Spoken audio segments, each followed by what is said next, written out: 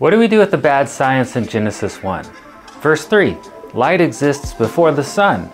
Verse 6, it talks about the dome. They believed the sky was a solid enclosure. They also believed the earth was a flat disk mounted on pillars. Is this a problem? Not necessarily. If the author intended to tell us about science, there's a problem. But if their purpose was to communicate spiritual truths, then there's not really a problem here. Each of these problem verses is also a commentary on a neighboring religion's creation story. But we'll get into that on the next video. Maybe the writers didn't understand science, and they had no way to study it.